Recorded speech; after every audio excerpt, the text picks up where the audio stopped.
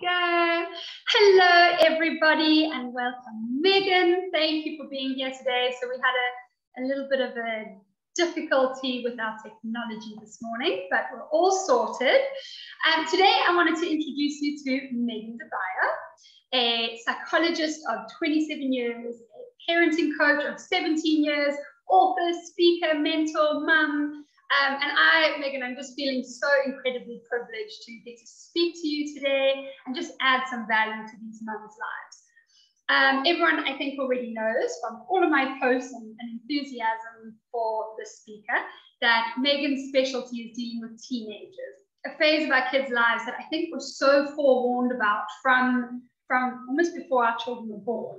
And after being warned so many times, particularly with my daughter, I personally have a lot of fear about the teenage years. My kids are only 2 and 4, so I still have a lot of time. But I'm very excited for today's conversation.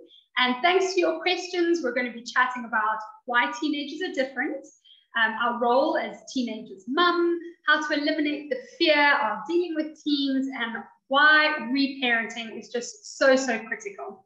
So Megan, thank you so much for being here with us today. And just adding value to all of our lives. Okay, I'm so pleased to be on the Parent Hub. And as you're speaking, my heart is aching because you're in just the most perfect stage with your children right now. It's so adorable and it's so much easier than the teen years. Oh, no! So are you justified? Are you justified to feel nervous? Yes, you are. But I'm hoping I'm going to give you those perfect tips that you are going to really hold on to and try and remember. If not, just, you know, my number. Oh man, I was hoping you were going to say there's nothing to worry about. But hopefully, yes, we're excited to get tools. So Megan, I start all of these conversations with 2 questions that I think are really important. And the first one is, what do you wish that every mum knew? So I think that the first thing to know is that there is a radical change. And it surprises me over and over how many mothers reach out to me. Almost, it's like I've put the phone or my mobile phone on redial. They saying the same thing. And bear in mind, I've been in this field for so many years. And moms are always saying the same things. I don't know what's happened to my son. I don't know what's happened to my daughter. It's gone terribly wrong. They're not listening, or they're moody, or they're withdrawn, or they're speaking back, or what am I doing wrong? So there's this constant concern about what am I doing wrong as a parent, or what's gone wrong with my child? You know, I had this gorgeous 8-year-old, 9-year-old, 10-year-old. It was adorable when we spoke so much, and I was raising the Renaissance man, or I had this perfect little girl, and now blah blah blah, you know, and then I hear all those worries. And I always start off by saying, you know, there is a radical change, and we have got to accept that there are sexual hormones pumping through a boy and a girl as they start hitting 12, 13, 14. There are brain changes. So there are neurological changes. You will notice your teenager's forehead change shape in front of your eyes, you know, and you're like, oh my word, you know, he had that adorable little forehead and now he's got this huge bulbous, you know, forehead. What's going on? Smells change, questions change, criticizing you change. So there's such a radical change that it can be quite overwhelming because it can happen quite fast. And then of course we get the smug moms, and that's the thing that I think drives us all mad, is we get the smug moms who are, oh, you know, my 14-year-old is still chatting to me. Oh, my 15-year-old, we've got so much in common and we do everything together. So I think it's like those exceptional cases where the teenagers come upon families in a mild way that really kind of worry us. So my second thing that I wish all moms would knew is that you are going to see the possibility of withdrawal. You are going to see out and out rejection sometimes. You are going to receive criticism and back chatting. You are. You are also going to worry that the fact that you don't know everything, and teenagers are now speaking to their best friends, or they're speaking to their auntie, or they're speaking to another mom, but they're not speaking to you. So do know that is going to happen, and there's nothing wrong with you and your relationship.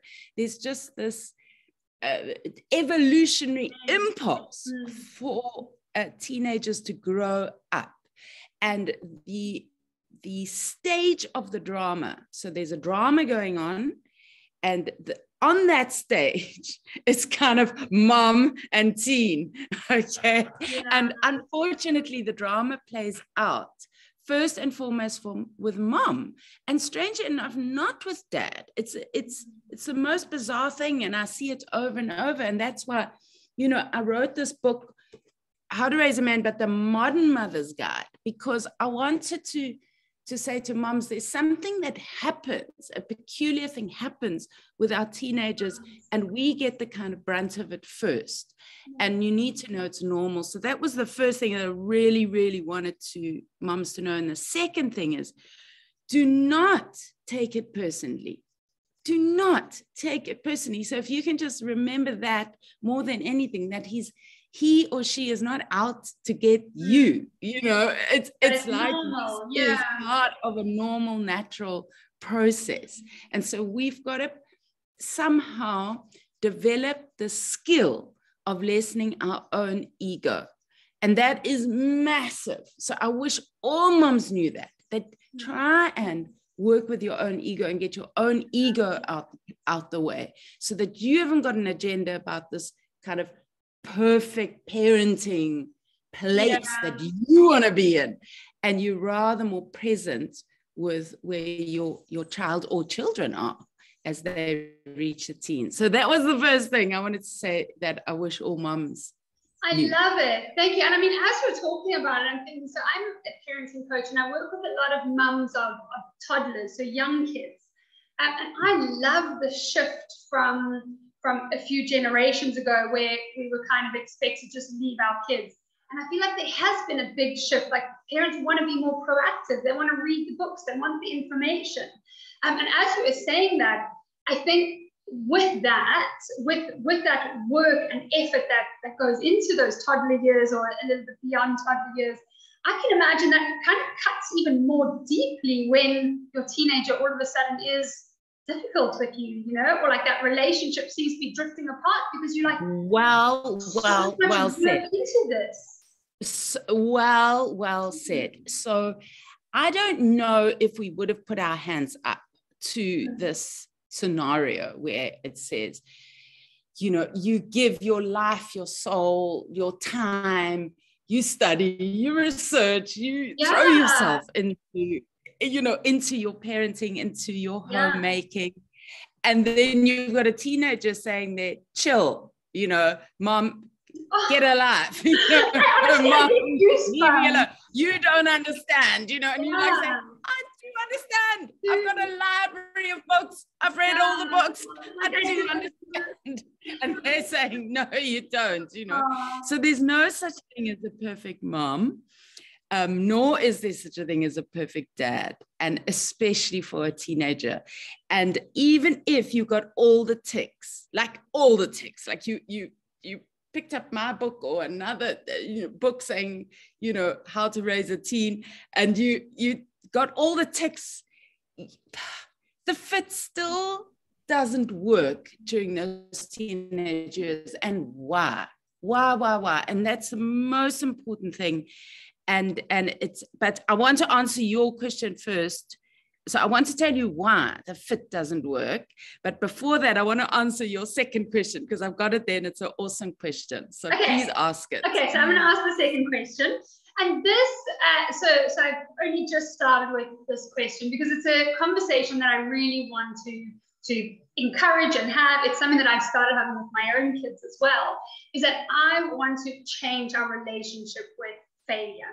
I think that failure and the fear of failure drives so many of our decisions. So it's something that I want to bring up more and more on the Parent Hub Facebook group. So I'm going to start asking all of the experts that come on, what is a failure that you've had in your life that afterwards, and after you've gone through all the horrible things that came with that failure, that you look back and you're like, that failure actually changed my life. That was, it helped me in some way to grow. So it's a biggie, and it's deep, and it's very personal. And bear in mind that I was a much, much younger single mom at this time. And I made the mistake of wanting to be liked. I wanted validation, affirmation from my boys. I kind of was one of those moms that believed that, you know, my boys were the best and they were amazing and they're intelligent and they know the answers. And of course, those teenagers show up as smart and bright and memories with elephants and point out everything that you've done right or wrong, you know. Yeah. So they show up with that. And I made the mistake of believing that they knew the answers because they were, I kind of idealized them and thought they were absolutely just brilliant, you know. Yeah. And of course we all do that, okay? And we all make the mistake. But on top of it, I was still at a stage where I was looking to them for validation. I was looking to them for affirmation. So I was judging my parenting based on the shifting sands of a teenager and two teenagers in my home. And that was a huge mistake. So obviously then it meant, because I was looking to them to be liked and wanting to make parent decisions that they gave me a tick for and said, amazing, Mom, you know, that's fantastic. We love the fact, you know, we love the fact that you took us away from our computer games. You know, we think you're terrific, you know. No. So my boys were coming up against me, criticizing, and I was trying so much harder to be liked, to be affirmed. And that is a huge, huge mistake. We have got to be the adult in the room. Yeah. We have to be the adult in the room, first and foremost. Then we have to be the parent. And what does that mean? That we stand on our values and the values we believe in. And we find that assertiveness and strength within ourselves to discover who we are. The other thing, which is a huge call for us as parents, huge call, is that in this attempt to grow up as adults and be the adult in the room, we've got to get our emotional EQ in place. So we need to learn how to self-regulate our own emotions, calm ourselves down, not overreact. Otherwise, you're going to just be on high fire the whole time, reacting with a teenager because of what they come back at you at, or what they're up to, or they're keeping secrets from you, or they're not telling you everything, or they prefer to spend their weekend with another family. And then for someone like me, you know, who just wanted to be liked and feel like I'd done a good job and I'd done it all right. And it was just heartbreaking to discover that I wasn't the heroine in the room anymore. I wasn't that mother that was like, just loved and adored. So I had to grow up, and I had to grow up fast. And it didn't just take a flash. It took me time, and hence my work. I threw myself into researching and discovering the adolescence, and particularly for me, it was male adolescence. So I had to understand masculinity. And then, of course, in understanding masculinity, I had to understand femininity and the different feminine energies, you know. So our feminine energies are quite different from the masculine energies. And many moms are kind of, you know, really comfortable in their femininity. And I know that we've got all these kind of gender fluidities, but there are many moms, no matter what, however they classify themselves, that love being feminine. And then suddenly you got these strong masculine Yeah. energies in your home, that are growing up fast. So it can be difficult for us, and that was certainly difficult for me. So as a result, what did I learn? I learned to grow up. I learned that my emotional regulation was essential. I learned that I had to practice mindfulness. I had to get involved in my meditations, my yoga, my nature walks on a daily basis in order to just learn how to regulate this kind of high energy and this need to kind of be this happy home and family, and be this mom that was like this perfect mom. I had to let go of all of that.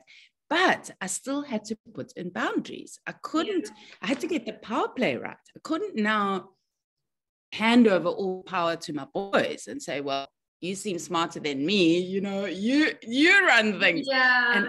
And I had to find that assertiveness, confidence, grounding within myself. And honestly, and this is the truth, mindfulness saved me. So that today I now have good relationships with my grown-up boys.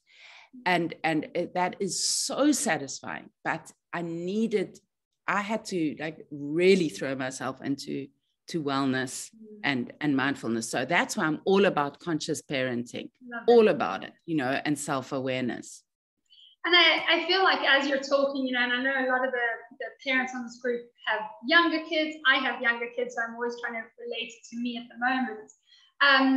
And I think my toddler years now, as you're saying, that it's just such a good foundation of kind of practice, because you are having the meltdowns and the tantrums, and my 4-year-old, he's nearly 5, he is starting to challenge me a bit on things, and I find myself reactive to that. Is it a boy or a girl? Yes, a boy. Yes, because they get a testosterone surge at 5. Yeah. And so there's this sudden kind of surge, and then it settles down again. So it will settle down again. We're feeling it. But so on the other side of those tests and those difficult moments, you still get the love and the cuddles and you do get that validation and the playfulness and like all those. And mommy, I want to marry you. Yeah. So I feel like it is just such good practice for mums with younger kids to kind of use those opportunities to regulate and be able to learn those emotional tools that we need at more difficult times. Yes, and I think and also I don't think we must forget, especially in your stage, please do not forget to have a life. Yeah. Please.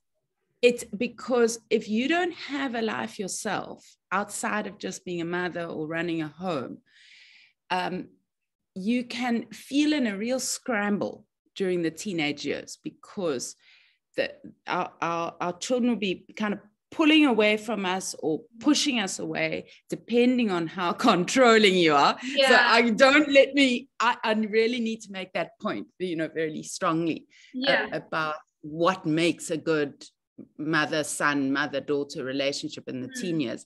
But I think that practicing now during the teen years to self-regulate, to find those techniques of self-awareness, knowing where your triggers are coming from, what is really going on, and ask yourself that, why am I overreacting to the fact that my daughter was pushed on the field? Like, she didn't hurt herself, she was pushed by another little girl, and she fell down and she cried, and why am I overreacting to that? What's going on in me? So we need to kind of discover where those triggers are coming from in us.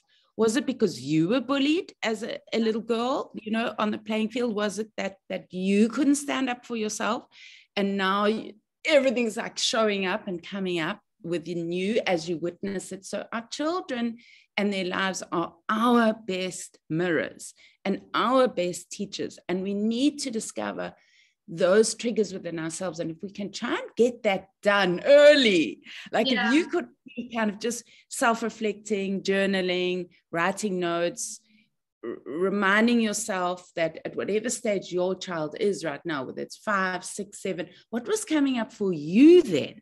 So sort of trying to just reflect back, and you don't have to do a whole therapy thing. It's just a little bit of self-awareness and consciousness. So you don't have to go back to therapy and unearth all your childhood memories. No, I'm not suggesting that.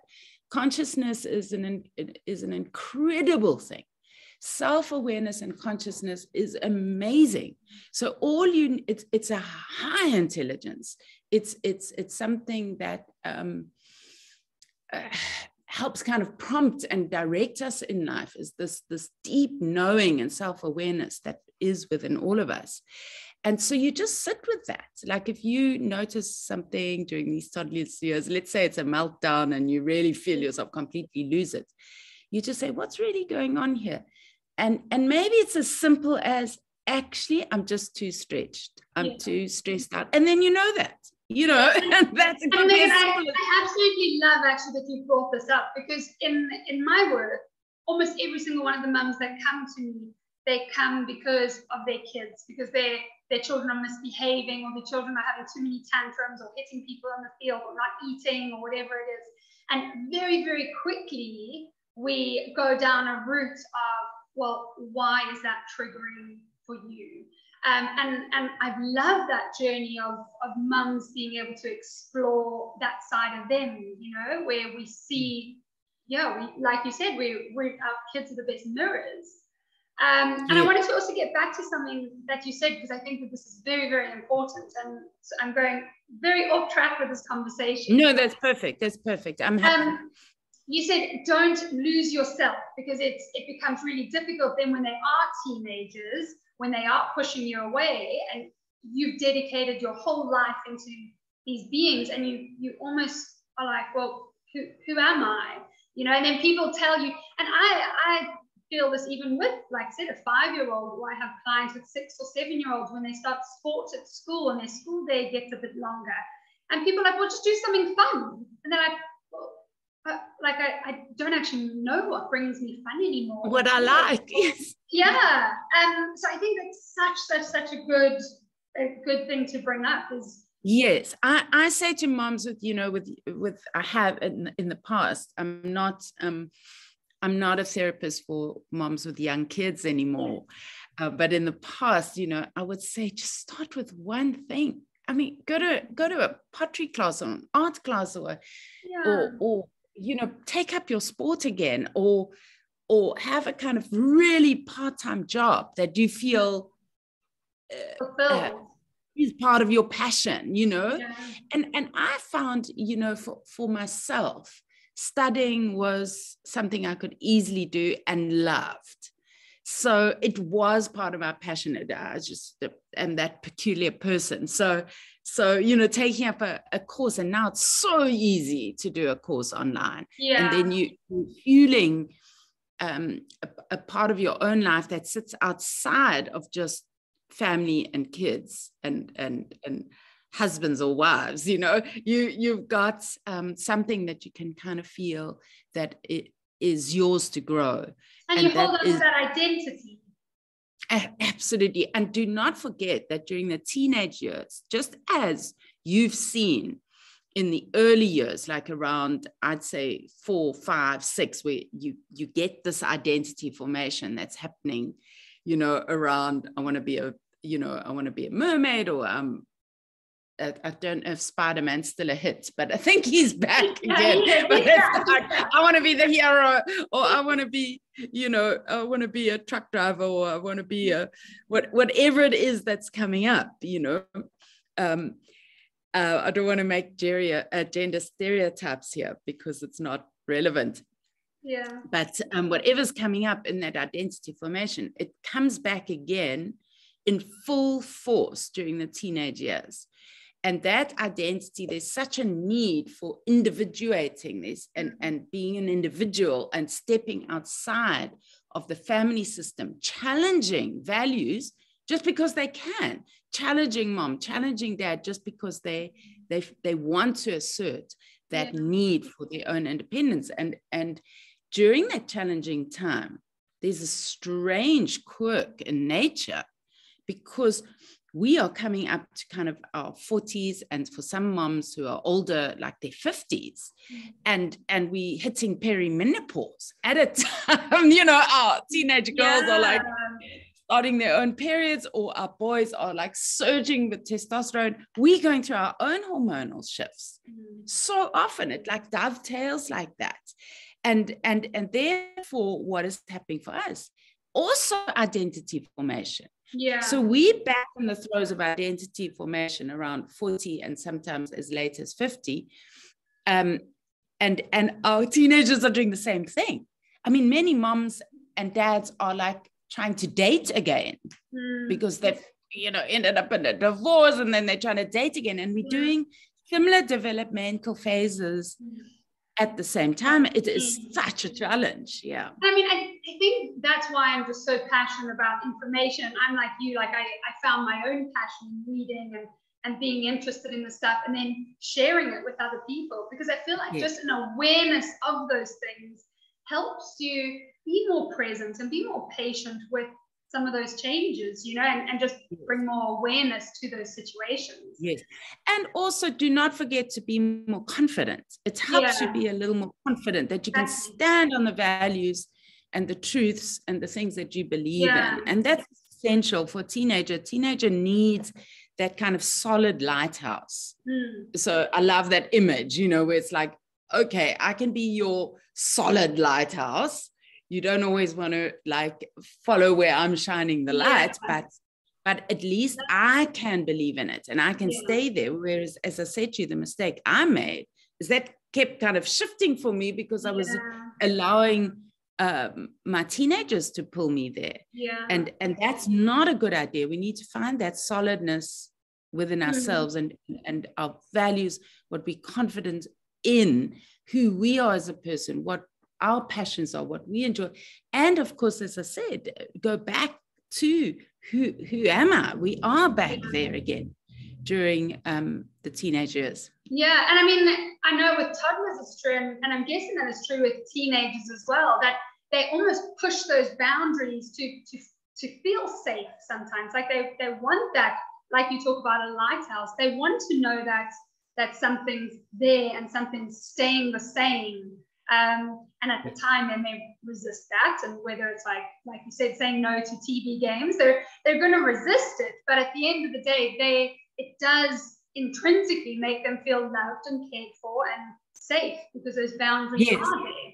Yes, and the world's so uncertain. Yeah. So I always say to my moms who are raising teenagers, I'm so sorry. It's like you have to be the most boring person in the room, during the teenage years, because you've got to find that consistency within yourself, consistency, structure, routine, and get a laugh, and so parents of teenagers, I just say, it's not long. It's only like 4 years that you've got to kind of hold this line. Then you can go back to Ibiza and, lose yourself in a party. But you've got to kind of toe the line and be consistent and present. So you kind of find your goody two-shoes just for a short bit while they're sort of 14, 15, 16, 17. I think it's really important for us just to be as solid as we can as the adults in the room. But that doesn't mean that we can't have our fun, but just can't do it on your own weekends away. And Megan, so on that topic, I mean, we've discussed a bit about the natural, the hormonal, physical, sexual changes that happen when kids do become teens. What is a role, I mean, you're saying set those boundaries, but could you give us some other things that as a mum we can really aid that developmental shift? Keep those relationships together rather than driving them apart. What's some advice? So the first thing, and I'm sort of almost feel like I'm speaking directly to you as well, what we hear, because you're going to be going through this. The first thing is grow up in your parenting style. Grow up in your parenting style. The prep schools days are behind you. So those lists and those agendas and the schedules and the directing that we do during the prep school years has to be put aside. and we've got to step into a more grown-up parent style. And that the first thing is our own self-awareness and being much more conscious of our own reactivity and our own fears and needs. So we're growing up as a human being. There's a beautiful opportunity to catalyze this own self-development and own self-growth during the teenage years, and it's fantastic. So that's why I call it the sacred practice, because it is a sacred practice. You get to really do your last kind of surge of growing up into your own adulthood. So grow up your parenting style. The next thing is control. Okay. So the more control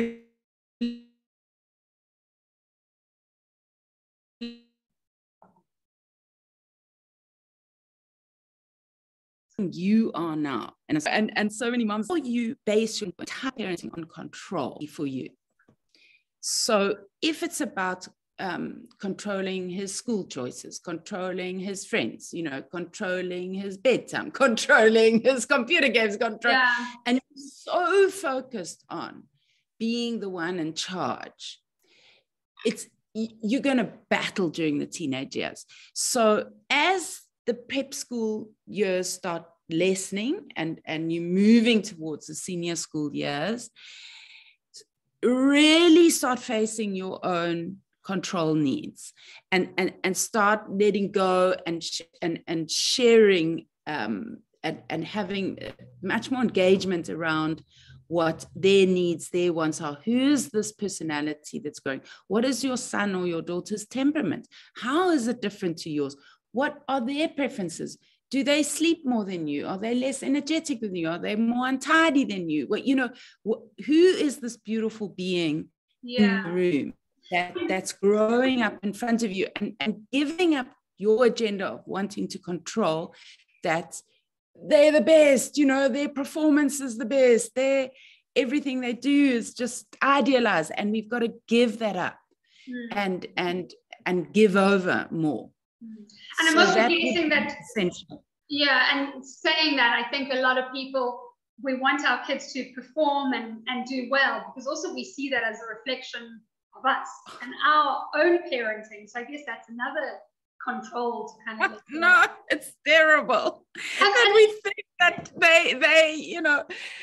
they kind of are us, and they're not us. They are separate. So I think it's discovering now at the stage you are at, and really think about it and say, this is not me.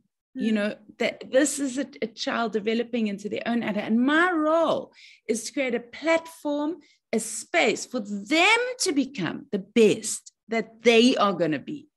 For them to feel loved, held, cared for, nourished, and yet become who they are going to be, separate to us. And that's got to dawn on us. And it's a big, big dawning.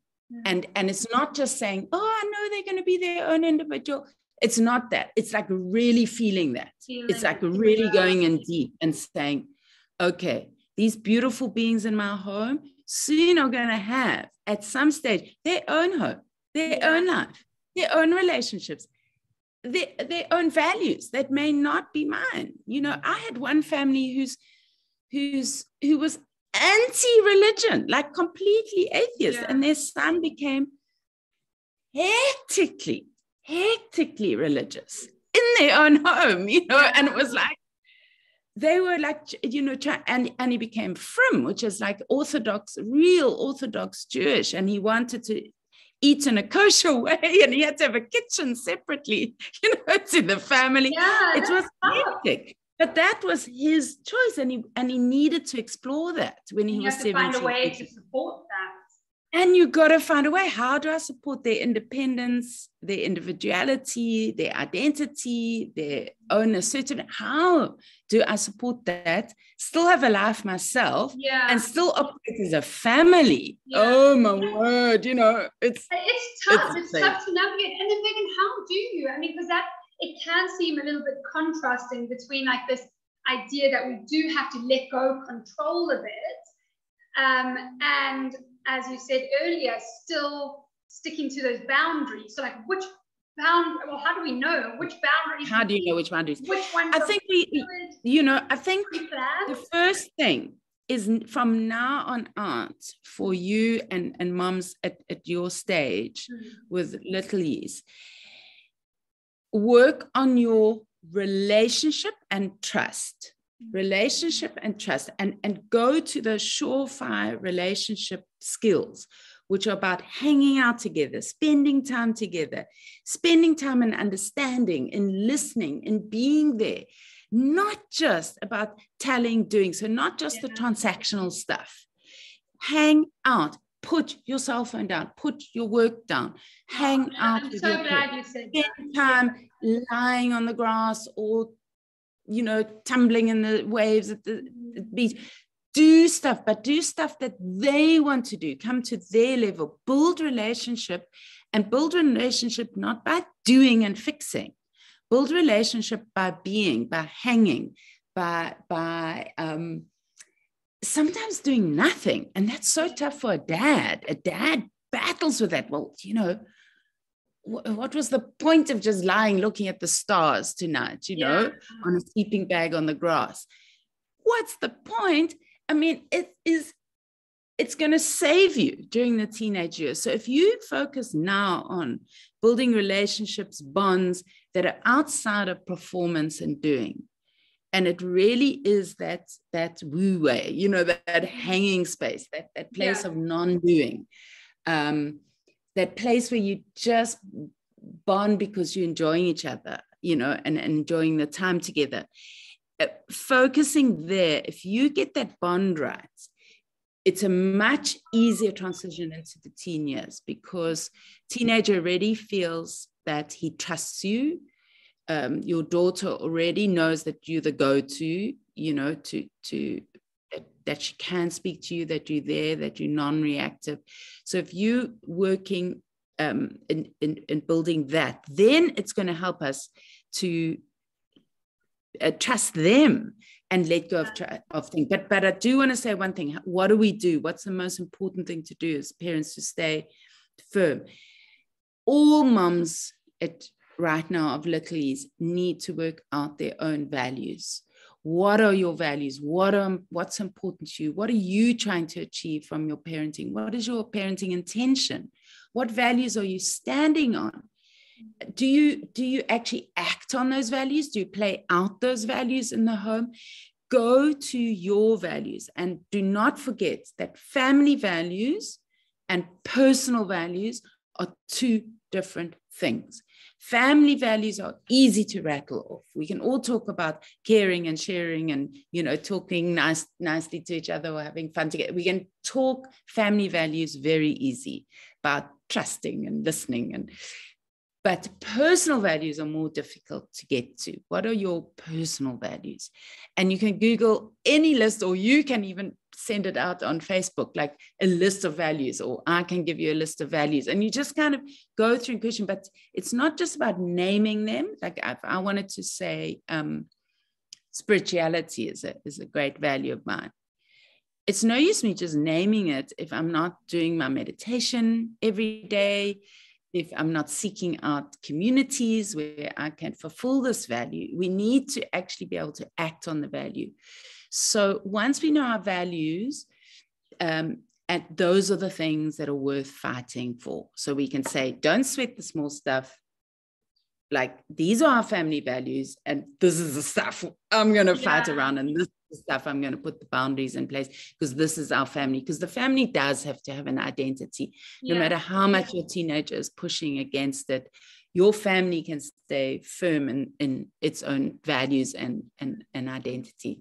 Sorry, a bit long-winded. I'm so sorry. No, I love it. And as you're talking, I'm just thinking, I think it's such a nice, maybe an activity and if anyone that's watching is interested, maybe put it in the comments. Either Megan and I can send you a list of values. And I think, what a nice opportunity at the dinner table or having some family time to each have a different color highlighter or pen, and on the same sheet of paper highlight what values are important to each person in the family, and try and find a way to merge them all, you know. And if your teenager's value is a bit independence or having space and alone time, and your value is family time, then together time, yes. Yeah, because I'm guessing that's how it's going to be, like finding a way to kind of bridge those two.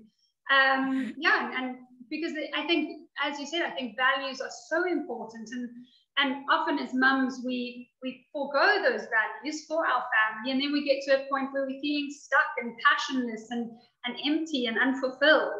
And that is because none of those values and those needs and those things that do fill us up, whether it's friendship or outdoor time or alone time or family time, when you're not getting them, you do feel like life is just a little bit flat. Frustrating. Yeah. Beautiful. I love everything you're saying. And you know, I can't really add more to what I'm saying around that topic. Let me just see what I wrote here. Yes, I think that what parents worry about the most is that our kids are going to go off the rails and make the wrong choices. I mean, that's the thing. That's the main thing, you know. And guess what? We can't control that, but we can have homes that really are nourishing places where our teenagers feel that they belong, they love, they listen to. It's a place they can come back to find someone to talk to, someone who believes in them. So that is why it's about forming relationship first and foremost, because we are not going to be able to control our children's lives as they hit the teen years. And if we are trying to control, we're going to have a tough time, a really tough time. And I mean, I've just seen that over and over and over with the moms who do want to just fix and control. It's not possible during the teen years. And I mean, on that topic, so let's go there about fear and those fears. And like I said, I think that is the biggest fear, that we get to the teenage years and we realize that we've really messed up, like our kids are doing things that we don't agree with. And from what you said, some of those fears are relevant, it sounds like. They can happen no matter how good of a mum you are, no matter how much effort you put into it. So what do we do when we get to those teenage years and we just realize our teenager is off the rails? They're not coming home, and we struggle. Or they're just saying no. Yeah. But I mean, all you do is no. Yeah, and worse than that, I mean, topics like drugs, or you know, when they're really doing things that hurt us, hurt families that we know. Yeah, I think the first numero uno, and I know our time's running out, so the main thing is lower your anxiety. That I cannot emphasize that enough. Parents have to lower their anxiety, no matter what's going on. Face where your fear is coming from, what's being triggered in you, and lower your own anxiety. You will never make good parental decisions from a place of high anxiety. Don't let your imagination run away. Like, now my son wants to stop maths, therefore he's going to be a loser for the rest of his life, you know. So we've got to stop exaggerating, stop overemphasizing, normalize, lower your anxiety, come present, be here now, and then from there do the best you can. But if I had one psychologist come and give a talk to a group of moms, big group of moms, and he just said, if I could get all of you right now to lower your anxiety, and I could wave that magic wand and say, just lower your anxiety, stop fretting, stop worrying, and actually stay in that place. He said, I'll walk out this room now and my job is done. And I thought deeply about what he had said, and it's absolutely true. If we could come from a place of more calm, I don't want to just say love, because then it just sounds so mamby-pamby, but from calm, from a place of trust, from a place of trusting this great organizing principle of the world, trusting our own soul journey, trusting our daughter's soul journey, trusting that kind of life has you in this beautiful, unbelievable mystery that's just kind of unfolding. So if we can calm ourselves down, then once we can do that, we can access our intuition, we can access our higher order thinking, we can go back to our parenting intention and say, what's my main intention? To stay in relationship. It's not to, rush around making my daughter perfect. It's to stay in relationship. That's my parenting intention. So you go back there. So, but it needs you to calm down. Otherwise, because as you know, Christie, if you wired up and freaked out and jumping to conclusions and over exaggerating, we can't use this beautiful prefrontal cortex. We can't use our wonderful intuition. So I suppose if that's the best tip I can do, and I mean, I know I can just see teenage moms rolling their eyes and just say, all you're telling us to do is calm down. How can we? My son's doing this or my daughter's doing that. But start with calming yourself down first. I love it. And I mean, I think, again, and I keep taking this back to toddler years because it's where I'm at, but I think that those type of lessons, we learn them from, or we can take opportunities from when they're young, and I know your book and all your work is geared at teens. But again, I think this information, as soon as if I was a toddler mom, I want to read your book, because I think that the earlier that we know that stuff, the more that we can create those neural pathways to stay calm in high intensity situations, the easier time we're going to have when it's our teenager. I know that you have to get going. I know. Can you quickly, just one bit of parting information for us? I know we haven't really touched on the reparenting stuff. So if you a little bit of parting information on that. Oh, well, maybe that'll have to be another talk altogether later. Reparenting. Let's do another talk. Okay, just one final. Yes, I think that the thing, what could you do now? If you're at home with littlies, what could you be doing now? So the first thing is what you've said, working on your own self-regulation and finding ways to be more present and not jumping to conclusions. So sort of being with where your child's at. That's the first thing. Second thing is I'd encourage contribution. So if I wanted to be a teen ready, I would have been more involved in helping my 5, 6, 7, 8, 9, 10-year-old, 11-year-old to contribute. And sometimes we don't have the time. Sometimes it's easier for us just to do it. Don't stop. If your daughter says, Mom, I want to help you with the baking, stop, drop everything, say yes. It's a mess. You got to clean up. It's awful. The cake's wrong. That's okay. So put contribution way over the outcome. And that doesn't matter what the contribution is. Like, I want to do the shopping today, Mom, or Mom, let me sort out, I don't know, whatever if your son or daughter comes out, I want to lock the house or whatever, let them do it. Absolutely. The contribution is important. And I know it's quicker and easier for us to do it. So number one. 2, work on your values now. You can't do that during the teen years. You just cannot. So a lot of talk again about values. And then, of course, the biggie, communication, listening, talking, sharing, and bringing ourselves into it. Please bring ourselves into it as adults. Where we at, what's going on for us, how we're feeling, using loads of feeling words. I'm feeling frustrated today. I'm feeling overwhelmed. I'm feeling confused. And this is why, not dumping on our kids. And we all know the difference between dumping on our kids and sharing. Sharing is really contacting how you're feeling, sharing it, talking about your daily experience, talking about your own struggles, And as you have rightly said, talking about our own failures, essential, absolutely essential. Thank you, Megan. Tell us where we can get your book. Christie. Where can we get your book? Where can we find out more about you? So this book at the moment, you'd probably have to order it through exclusives because they might not have it on the shelf, but you can get it on Take-A-Lot and Zoom. And then, of course, there is the ebook available. I have not done the audio, and I really want to, and I'm sorry I haven't. I really do want to, and I will get to that at some point soon. Okay, but so online, and where can we find more about you? If people want to follow you? MeganDeBeyer.com.